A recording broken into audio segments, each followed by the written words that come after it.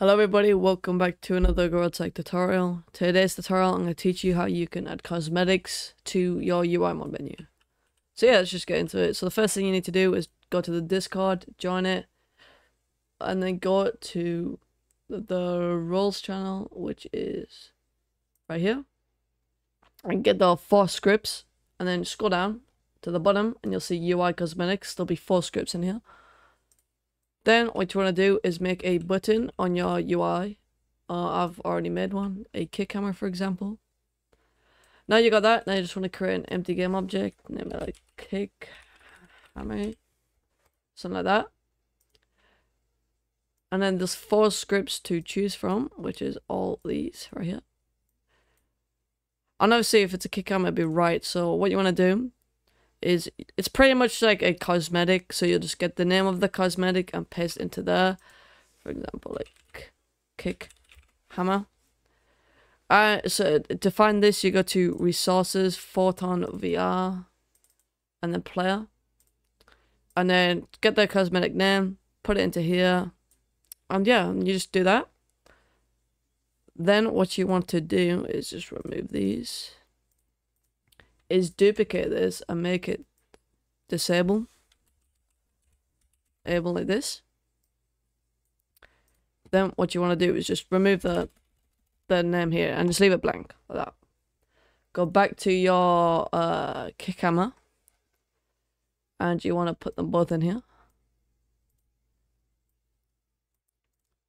Game object, set active, game object, set active, and you want this to disable like that. Then what you want to do is you might want to create a new button, like where it says disable all mods. You can make one that's disable cosmetics, like so. Cosmetics, and then on that you just want it to put the kick hammer on there, and you want the disable on there. Game object set active, game object set active, and make it so the disable one gets enabled. And then for every cosmetic that you add, say you want another cosmetic, what you'll do is you'll get another one, maybe change it to like, I don't know, something like that, I don't know, or just that. You'll do the exact same, so you'll get another button, which I will do this one. And what you'll do is you'll go here, game object set active. Obviously you want that to enable.